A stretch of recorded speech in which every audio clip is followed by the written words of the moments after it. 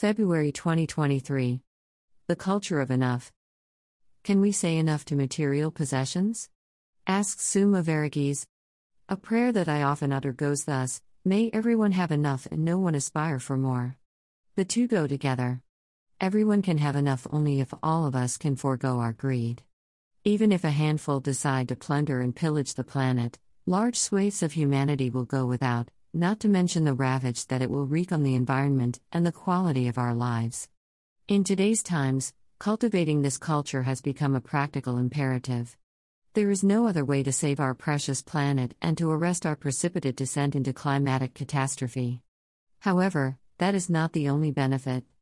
Only a willingness to put a limit on consumption will bring us the peace and contentment that earlier generations enjoyed, resolve societal inequity and conflict, and create more law and order. Above all, it will significantly improve our gross national happiness.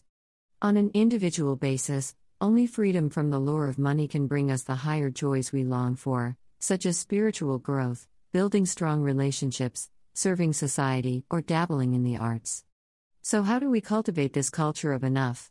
It is not an easy task. In the first place, no one outside ourselves has the right to determine what enough means for us. An arbitrary government cannot tell us that a certain level of income, a house of a particular size, or a fixed set of jewelry is enough. That imposition is an intolerable violation of our freedom.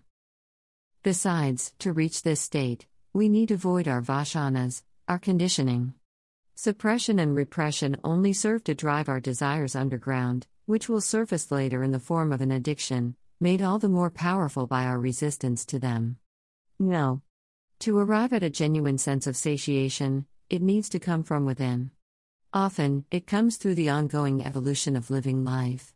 Most of us, for instance, definitely find our interest in the material plane palling as we grow older.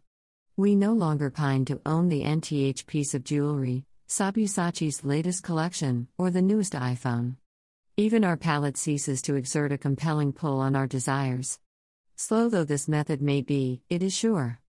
But this process can be accelerated through conscious living and conscious self-work. As we become more self-aware and more self-accepting, our desires no longer have the same gnawing intensity. Both these tools, particularly acceptance, give them the space to be, and whatever has the space to be will not trouble us.